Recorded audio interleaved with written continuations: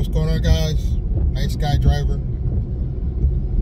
Something's been going on in my area and I don't understand it. Maybe you guys can help me figure it out.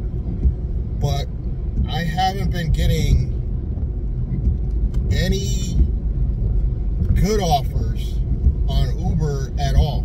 I mean, even the cherry picking is almost at a standstill because I'm just not getting any offers. And it used to be the opposite way.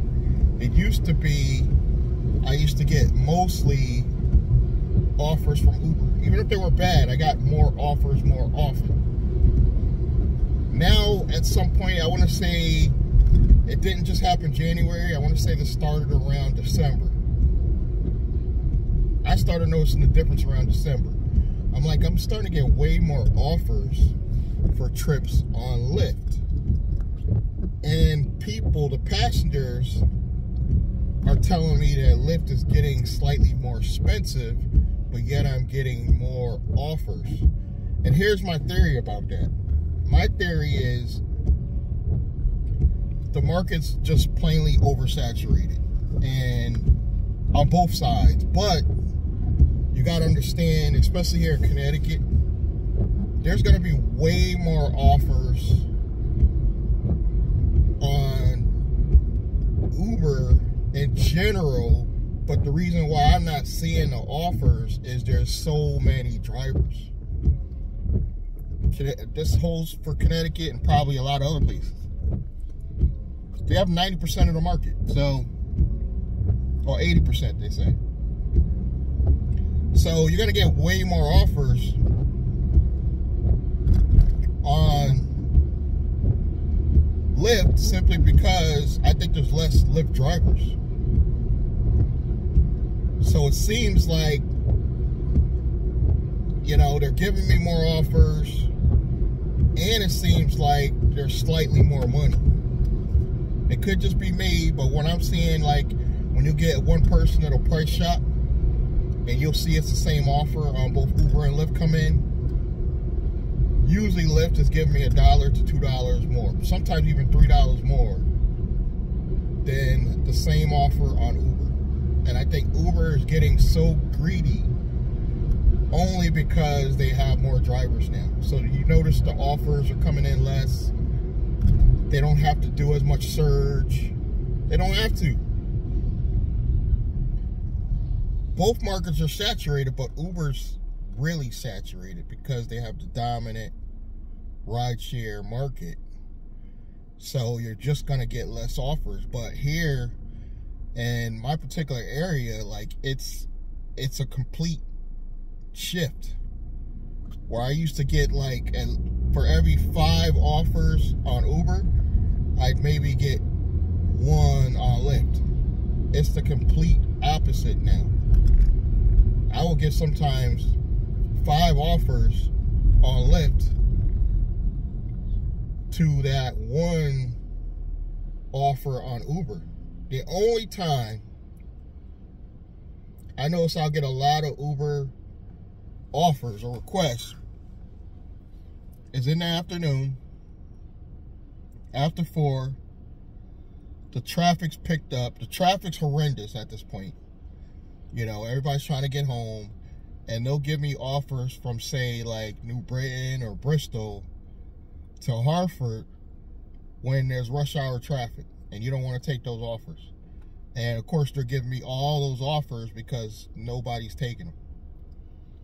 And they're really lowballing me because the algorithm tells them he's a sucker. He'll take the lesser amount because he's desperate. And I think the algorithm on Uber is showing that because it's so saturated, it's hard to train the algorithm on such a dominant force. Where with Lyft, what I was doing is I refuse to take any order under like $4.25. The shortest ride you could think about, I would not take unless it was paying a minimum for $4.25. Sorry.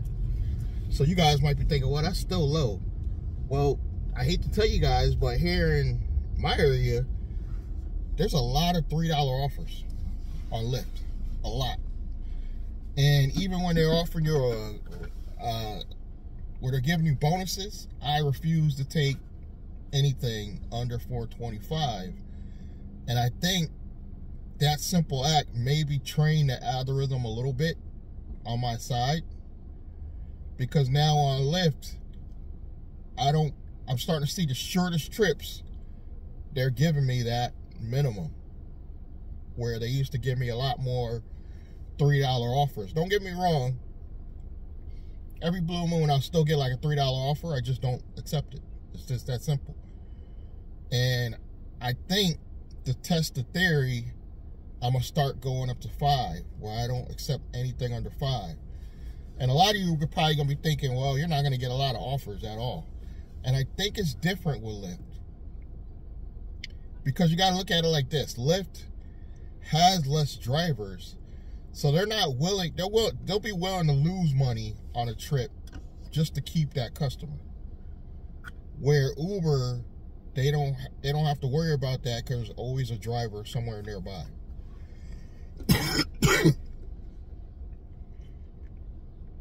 Excuse me. That's my theory anyway.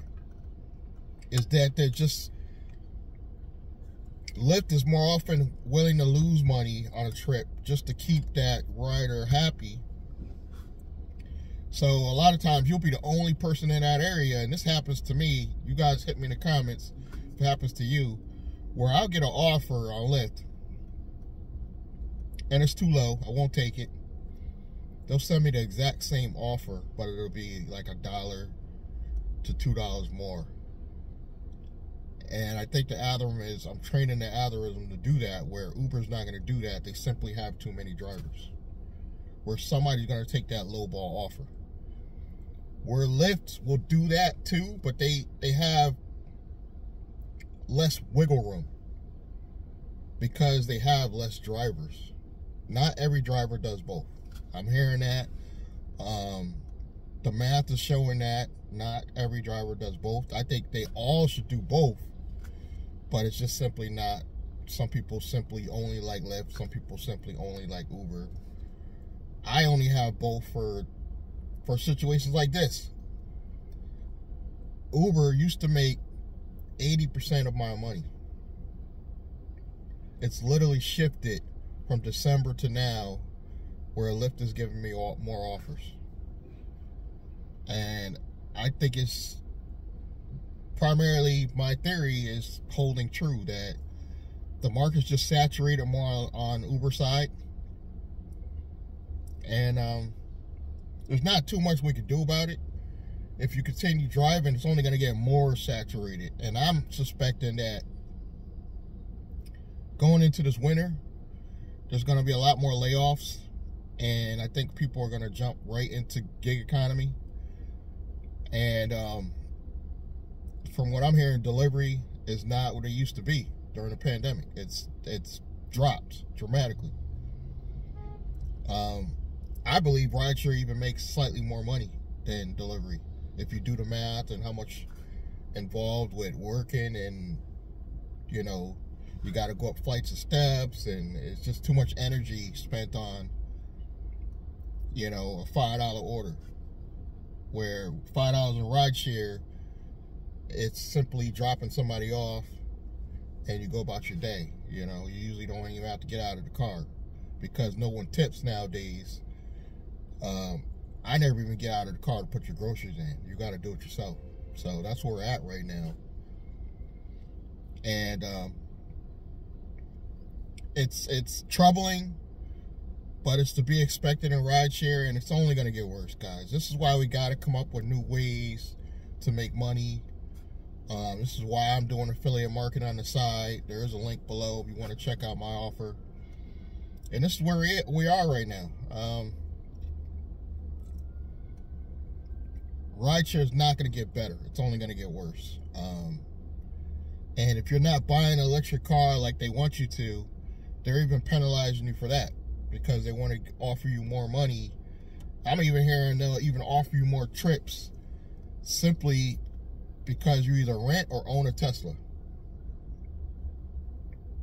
For that act alone, I'm hearing you will get a lot more